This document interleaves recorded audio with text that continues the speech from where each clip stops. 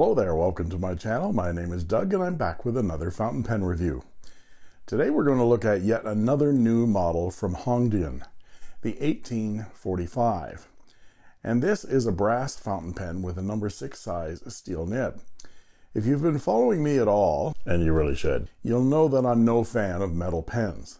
That is, of course, unless it's my beloved Wingsung 601 Flighter, or perhaps my Schaefer Icon, or my very favorite Waterman Carène. So if you followed me at all, and you know you really should, I've told you twice now, you'll know that I'm a hypocrite. I do like some metal pens, but I'm very picky about them. They can't be slippery or fingerprint magnets or be heavy or even just butt ugly. Pen BBS recently came out with a new model 499, which is a metal pen with a metal section. I wasn't completely thrilled by it, but there was a lot to like about it as well. Then I saw this new model from Hongdian and I thought it looked a lot like the Pen BBS 499, so I decided I should compare them. And if you've followed me at all, third time's the charm, then you'll know I'm a big fan of Pen BBS, and very rarely do I recommend other pens over Pen BBS. Well, we shall see then, shan't we? Right now.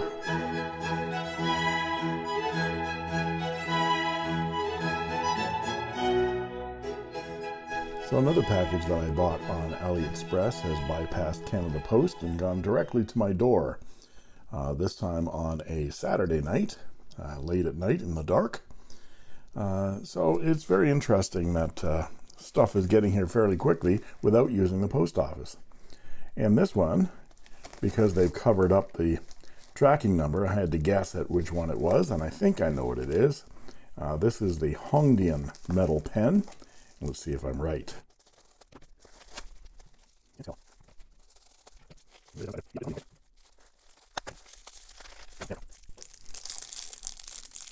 And it's in cellophane.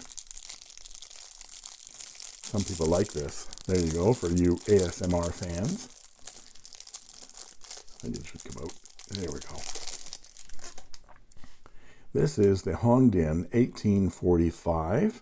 And I'm not a big fan of metal pens, but because Pen BBS came out with a new model brass pen, I wanted to compare it to this new model Pen BBS 499 that just came out and I did a review on.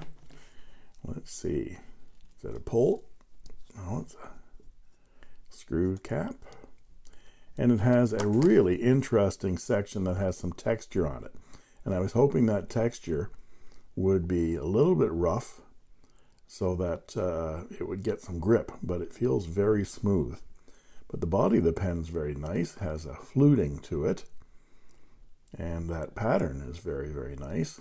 And there's a bit of a flare there, and there's a number 6 size Hongdian, and this one is in fine. So I'll be interested to see how these two pens compare to each other. The Hongdian 1845. And what I'd like to do today is go over the parts and features of this pen, show some size comparisons, some measurements, and then do a writing sample.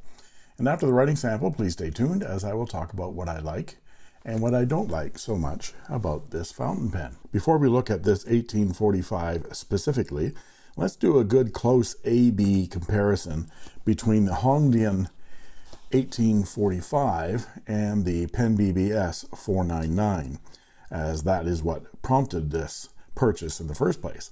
Here is the 1845 Hongdian, and here is the Pen BBS 499, and here they are side by each. They feel like they are relatively the same weight, although I haven't measured them yet. And the Pen BBS 499 is a good quarter of an inch longer than the Hongdian. Yes, I can use metric and imperial at the same time. I'm a Canadian and I'm ambidextrous. And where the Pen BBS 499 has a matte lacquer over brass finish with gold colored hardware, the Hongdian is in a gloss lacquer over brass with gold colored hardware and has a ribbed pattern stamped or rolled or otherwise embedded into the cap.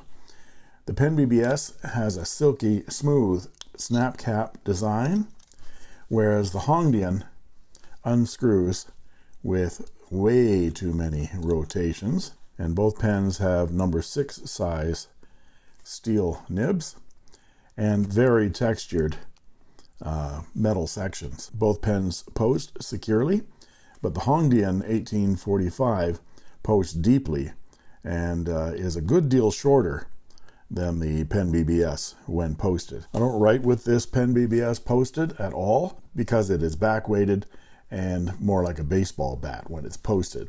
But the Hongdian in the hand, even posted, is not too bad at all. So let's look at this Hongdian 1845 specifically. Overall, the pen is very, very classy looking.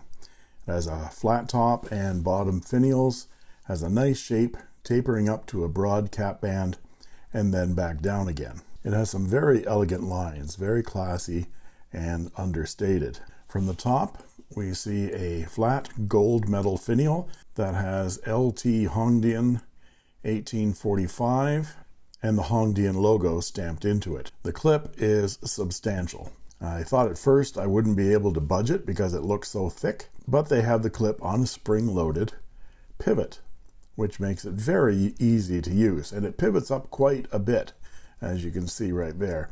So you can clip it to some fairly thick things like a binder or portfolio covers. The cap and the barrel have a ribbed pattern embedded into them, which gives the pen some nice tactile texture and keeps the pen from being too slippery. The cap tapers up to a wide gold metal band that continues the curve of the cap, and it has LT Hongdian engraved into the front of it and no model on the back. I thought that was a model, but it's just scratches. So it shows how durable that is. This pen is only like a couple weeks old. There's a very small step down to the barrel, which tapers all the way down to the gold metal flat end finial, which is nicely rounded. The cap unscrews with 1, 2, yes, 3, and a half turns. And I think that might be the record for how many turns it takes to unscrew a fountain pen cap that I've ever had. Let's check over here with the current champion. This is the Opus 88 Bella, and it was the reigning champion for turns. Let's see, 1, I can't remember, 2, 3, yeah, 3 and a bit. So the crown has now been lost. Sorry, Opus. Hongdian now has the crown for the most turns to open a fountain pen in my experience. And we see a long tapering gold metal section that has a brushed texture to it, a small flare towards the number 6 size two-toned steel nib, and black plastic feed. The ring and cap threads at the top of the barrel are not sharp and are very unobtrusive. The section is comfortable with lots of room for a variety of grip styles, although I thought that it actually might be a little bit more grippy having all that texture on it, but that is very, very smooth.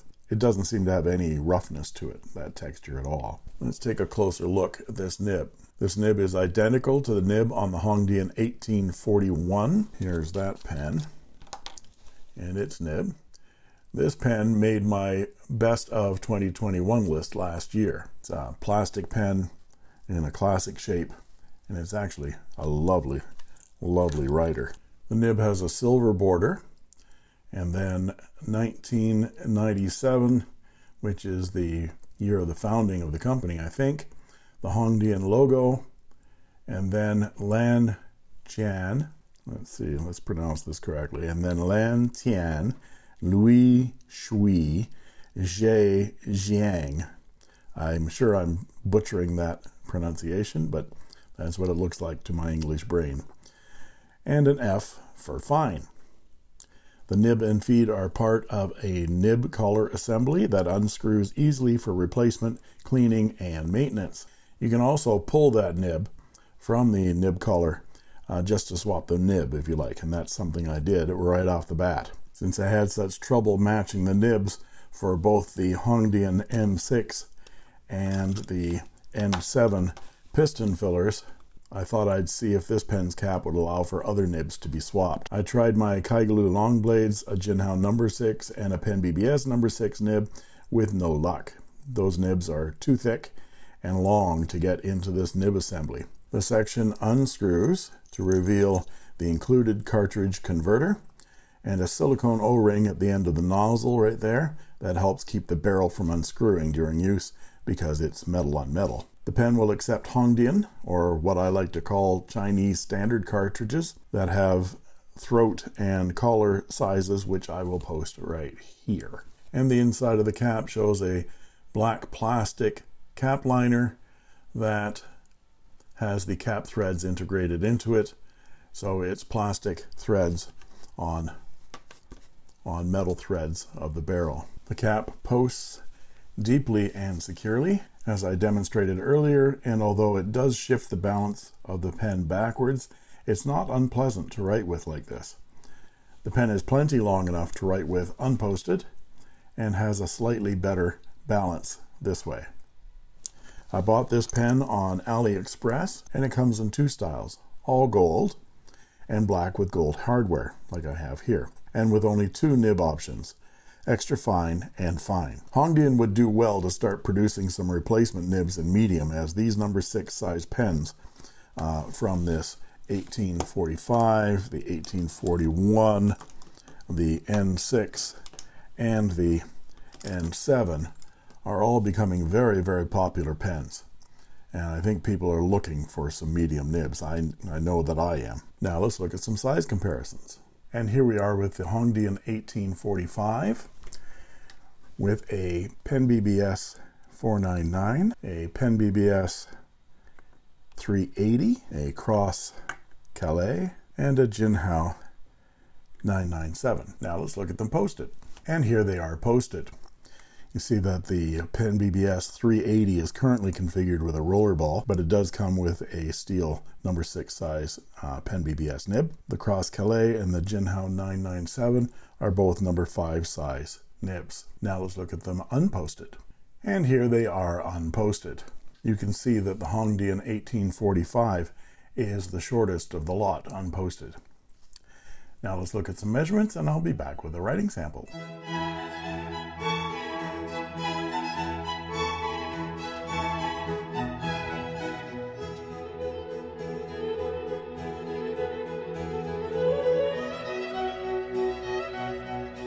And we're back with the writing portion of the review. This is Clairefontaine 90 GSM paper, and this is the Hongdian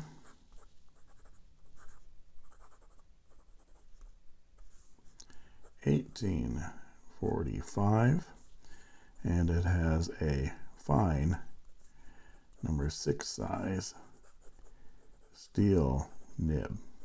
Let's check the wetness. You see, for a fine nib, this is plenty wet indeed. It certainly didn't behave like a fine Chinese steel nib at first. It was quite uncontrollable and sharp at the same time, which led me to believe that the nib had been sprung. Now, you should know that I didn't do anything to this nib at all. I cleaned the pen with soapy water, as I always do, and rinsed it out and dried it all completely before I inked it. That's it. So after doing a writing sample, I rinsed it out again and examined the nib, and there was a lot of daylight between those tines. So I spent about a half an hour with the nib out of the nib unit, getting those tines back together again and then realigning them. The nib now behaves a little bit better, but let me show you the writing sample that I did after inking the pen for the first time. And here it is. You can see that right out of the box or package, it was very thick indeed, very, very wet, but look at this. I even wrote wow here. That just came out like a double broad, and it was bouncing as well, which is unusual for a Chinese steel nib, especially these Hongdian nibs I've experienced before, and this has exactly the same nib as the 1841. So I wrote a little bit, and then I, as I said, worked on it, and then after I unsprung the nib, took me about 30 minutes of work on it. It's still a little bit soft, but it was not a gusher anymore. So let's get back to where we were. So the nib behaves a little bit better now, but I doubt that I'll ever get this nib back to a place where I feel comfortable writing with it. It has a bit of scratch in both directions, and you can hear that on the page. It's now giving me a line that is 0.4 millimeters in thickness, which is a Western extra fine and a Japanese fine. Western extra fine, Japanese fine. And the ink today is J. Urbain Stormy Gray. This is a lovely gray, dark gray charcoal ink that has a gold fleck to it, which is very nice. And here are some close matches to this ink from inkswatch.com. I should mention that you can go to inkswatch.com anytime you want to match any ink you want, and even add your own inks if they're not there in the database. It's a very, very good resource. And as to line variation, well, I'm hesitant to press on this because I just got it back into shape again, and it's a stiff steel nib anyway, so you're not going to expect this to flex. Again, I didn't do anything to the nib. It came sprung, pre-sprung. Well, maybe they should charge extra for that service. Chinese nibs are not known for their flexy character at all. And for our quote.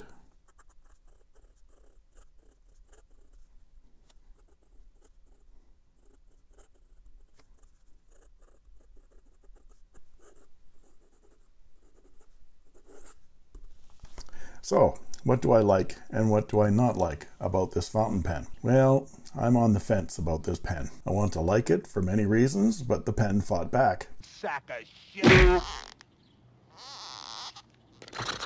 So first I'll say what I like about it. I love the elegant styling of the pen with its pinstripe suit and its fine, elegant lines. I love how well the pen posts.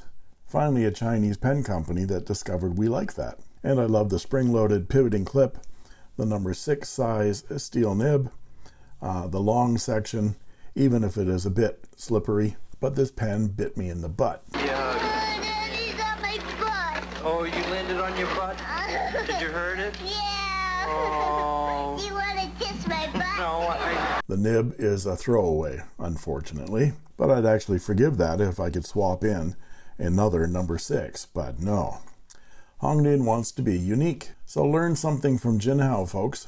If you have a Jinhao X450, a Jinhao X750, a 159, or the beautiful new Jinhao 100 Centennials, you can use a Yovo, a Bach, a Schmidt, a Canwright, a Kaigaloo, a Ranga, whatever type of stock number 6 nib you want, as long as it's a number 6. But for Hongdian, not only do they not take any other nibs in the number 6 size nibbed pens, they don't make anything but extra fine and fine. I mean, come on, guys. Sheesh, give us a break. And on top of that, they make you turn this cap 3.5 times to get at that awful nib. I can tell you with my Parker Jotter, I've already finished the New York Times crossword puzzle before you've even got your cap off. So you're not going to win over ballpoint users by making us wait, especially when the payoff for all that anticipation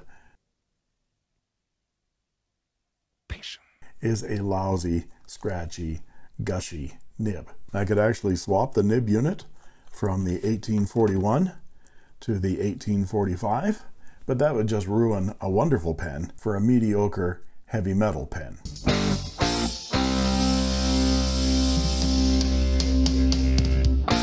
And there you have it. If you like this video, please like and subscribe, and don't forget to ring that bell to get instant notifications whenever a new video is posted.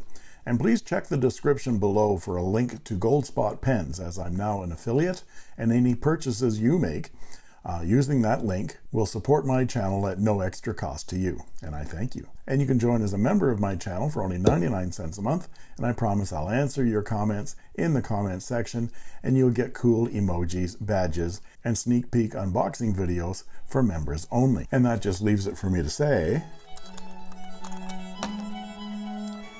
thank you for watching And that's all she wrote.